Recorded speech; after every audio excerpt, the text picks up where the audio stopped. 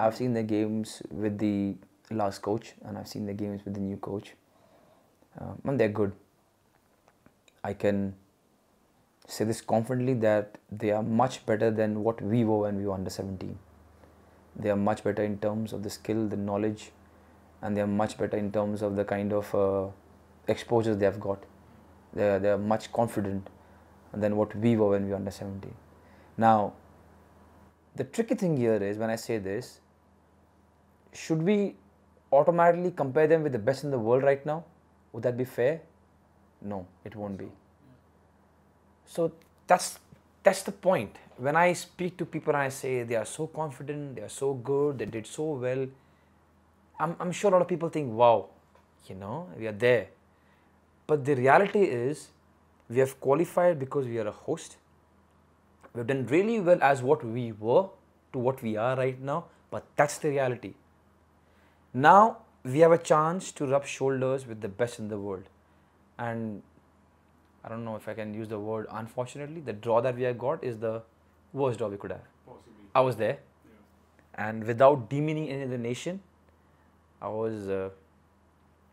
they asked me, which teams do you not want to play?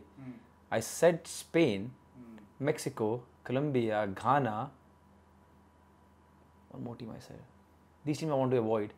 And we got Colombia and Ghana. Yeah. And the US is not someone to discount anyway. They are like one team that has been in the tournament for every time. Every team. Every team. Yeah. But what gave me confidence is after that, I met these 3 boys, the under 17 boys. They were there. And before going to the draw, I asked them, what kind of draw do you want?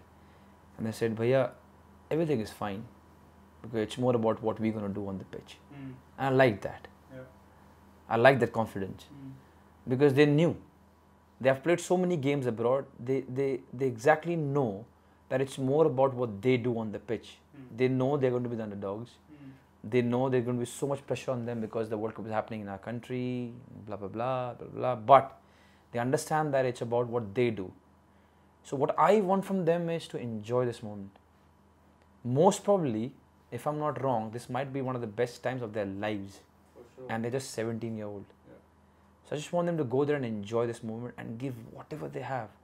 If they come back with the feeling, all of them, that we gave every inch of us, that's it. The whole country, including me, will stand and will just applaud.